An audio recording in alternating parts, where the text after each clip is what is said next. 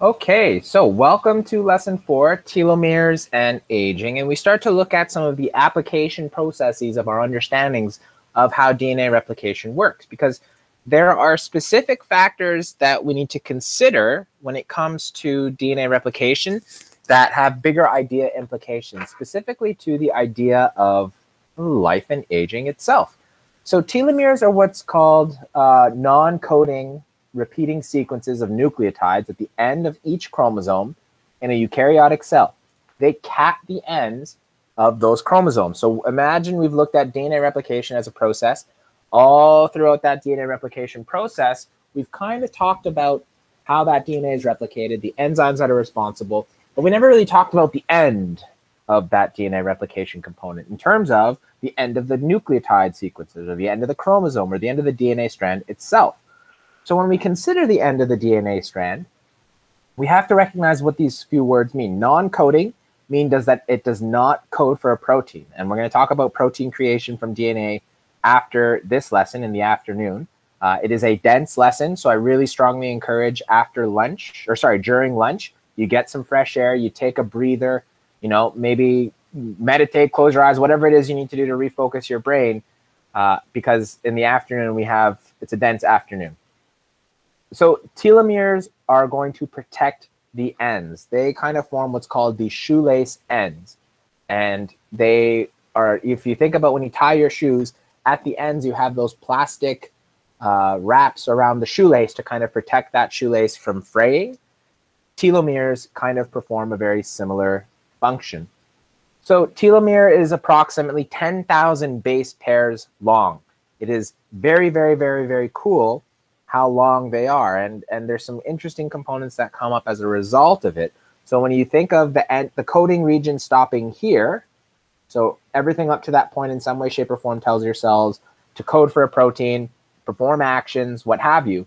That after that coding sequence region stops, we get to what's called those repeating telomere ends, and they go on for at least approximately 10,000 bases. And just to kind of give you a little cool insight into it, you all have more telomeres than I do, and I'll talk about why that's the case coming up.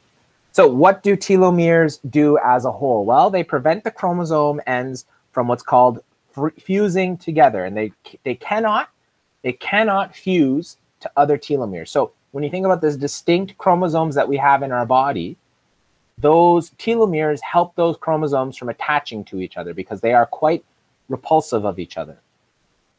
They also help DNA degradation by this enzyme called nuclease. And this nuclease is responsible for breaking down nucleic acids, so specific bonds between those nucleotides along that sugar phosphate backbone. Nucleases, in fact, break down nucleic acids in DNA. And we'll talk about why that's important as we move through this unit. But ultimately, it's in an attempt to either destroy invading DNA or to break down DNA that hasn't quite served its function correctly. It also helps with DNA repair, as these repair complexes that we talked about in the last lesson, they identify errors in the DNA based on how those telomeres kind of draw them towards where those mistakes are. And so anytime there's a mistake in DNA, telomeres can't really attach on to that mistake end. So these errors are called out to that DNA repair complex, and these telomeres help with regards to the repair of errors in DNA. They also help to determine the number of times a cell can divide, and therefore the lifespan of the organism. So I talked about that a little bit earlier with regards to you all having telomeres that are significantly longer than me. It's theorized that the telomere is a component of the aging process, and as you age, the number of telomeres you have on your chromosomes decreases. So as I am significantly older than the vast majority of you, my telomere length on my chromosomal genetic information is significantly shorter than the telomere that you have on your chromosomes. So it's interesting how that it can potentially determine how many times a cell can divide, and as a result of that, the lifespan of that organism.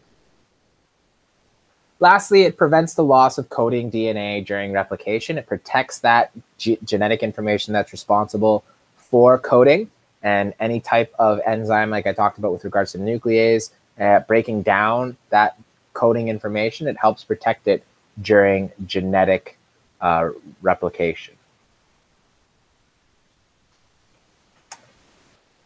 And I'll look at those two questions afterwards because they're kind of big idea questions that one of them we don't really talk about specifically with the identification of errors. We don't really look at it, but I'll talk a little bit about it coming up. So just to kind of recap everything we've learned about with regards to DNA replication, that RNA primer or that leading strand has that 1' section, and the lagging strand has many of those sections, right? That RNA primer on the leading strand, there's only one RNA primer. From that one RNA primer, continuous flow of copy in the 5', 3' direction.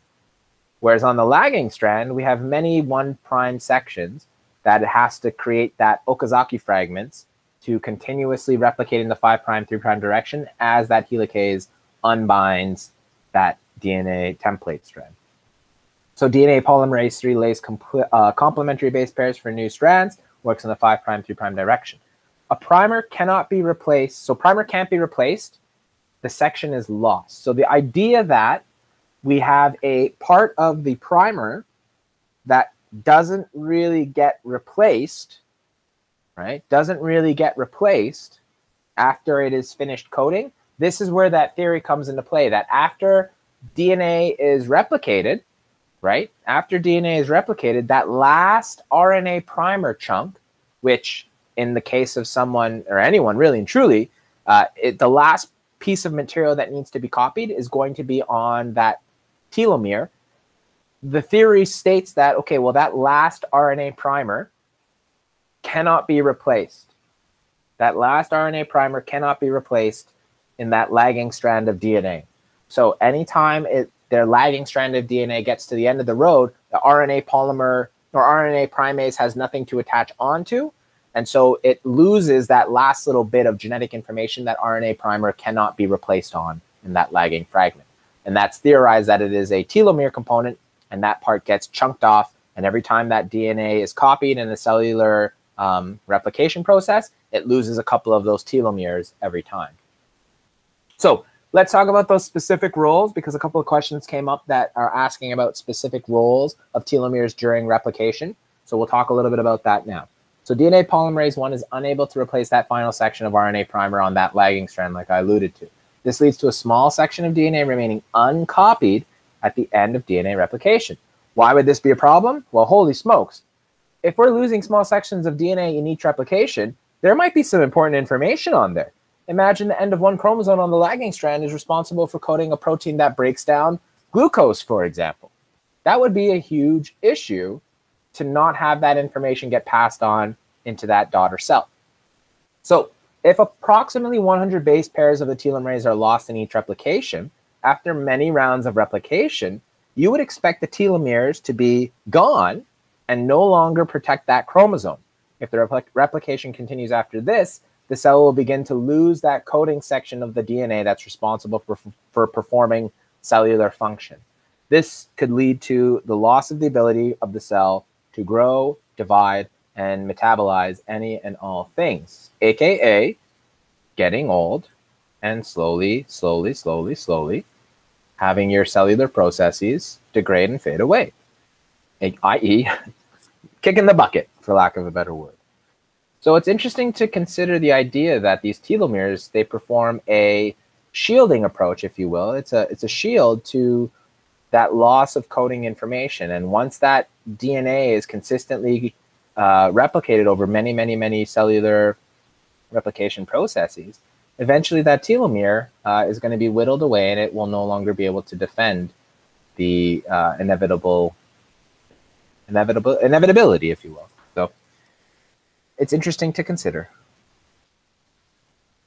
So the period of time with which this happens is called cell senescence, or senescence, sorry. This is the total number of times that a specific cell can divide in its lifetime, and it is called the Hayflick limit.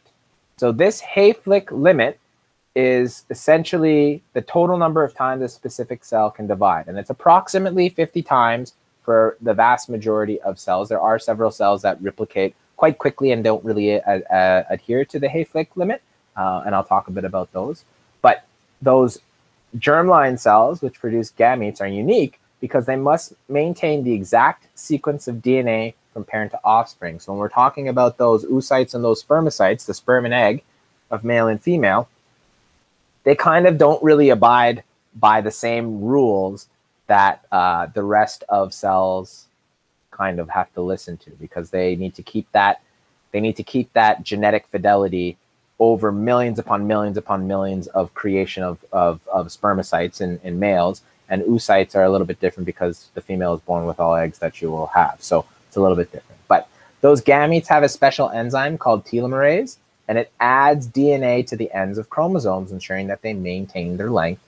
And stem cells also contain telomerase. And this is an interesting component with regards to embryonic and adult stem cells, because it's that key to aging, a lot of people believe, lies in those telomerase enzymes that are responsible for adding telomeres on. So because there are telomeres at the end of a chromosome instead of chromosome loss, telomeres are lost after each replication. Correct. Is it because some people genetically have longer telomeres so they live longer? That's the hypothesis. So telomeres and aging. How does aging work relative to what we understand about telomeres? So as an organism ages, it will continue to reach that cell senescence. And this makes it difficult for cells to function effectively after some of that coding information is now lost once the telomere has completely been cleaved off. So research is being done to fully understand between that connection between telomere length and speed of aging, because some adults have shown a correlation to being able to live longer in terms of extending the length of telomeres, or decreasing the amount of telomeres that are cut off, and actual daily activity and exercise. So it's interesting to consider the idea that more active people, the more active you are, and the healthier diet that you abide by, the longer your telomeres might end up being. And it has something to do with the idea that in the absence or presence of certain chemical molecules as a result of fitness, or as a result of having a good, balanced, healthy diet, it allows for the telomeres to not be cleaved off in too large of a quantity. So telomeres replicate with the DNA. No, that's again, right? It replicates it with it until it gets to the end of that lagging strand, until it reaches that lagging strand. But at the end of that lagging strand, that RNA primer cannot be replaced with genetic material because it's run out. It's run out of space. The template it was using isn't there anymore, and it's because those telomeres start to shorten every single process. So several age-related diseases are being examined for telomere length, specifically Alzheimer's, dementia, and then muscular degenerative disorders. They tend to coincide with certain cells not functioning anymore, specifically brain cells. And it's interesting to think about it in terms of, if brain cells don't really replicate too often, how can understanding telomeres and the length specifically in patients with Alzheimer's, dementia, and muscular degenerative disorders be linked? So it's an interesting thing. It's still very, very, very new in the field of understanding and trying to understand how that actually works, but it is something that's being explored. Scientists are working on how to add telomerase to healthy cells in an attempt to increase the life, essentially, of people with longer telomeres. That, again, that's that theory, that idea of having longer telomeres leads to longer life. This will lead to immortal cells, theoretically, and it will, in fact, reverse effects of aging and diseases that you see as people tend to age. Now, this does not come without challenges. A lot of issues arise as a result of it. The societal, cultural issues arise. Only the wealthy would most likely be able to afford this technology. Certain cultures would then therefore become, or certain groups, sorry, would then therefore become disadvantaged as a result of it, and it could lead to some social issues as a result. Earth cannot support the billions upon billions of people as is, or barely can support the billions of people there as is. Imagine if people stopped dying, or a fraction of the population did not die. Then you would see a skyrocketing population that the Earth potentially cannot support. These mutated cells can continue to replicate as a result of immortality, right? Because the same sequences and structures that are in place to kill a cell, if there are any issues, kind of get janked around as a result of adding telomeres and making that cell immortal. So any mutated cells would potentially be able to propagate. And then ultimately the ethical concerns, many people wonder if we as a species should be able to live forever or not. And it leads to the ethical dilemma of who gets to utilize this, what is it utilized for, and ultimately, is it good or bad? The last thing we'll look at with regards to telomeres is the concept of cancer as it connects to it, because normally non-cancerous cells have a limit as to how many times they can divide before their telomeres are completely utilized or gone. However, cancer cells tend to produce a lot more telomeres, and so eventually they can become immortal. Those cancer cells will continue to consume, and you start to see them stick around forever, i.e. tumors, because they cannot die and they will not die. They just keep adding more and more telomeres onto it so they can reproduce and replicate forever, essentially.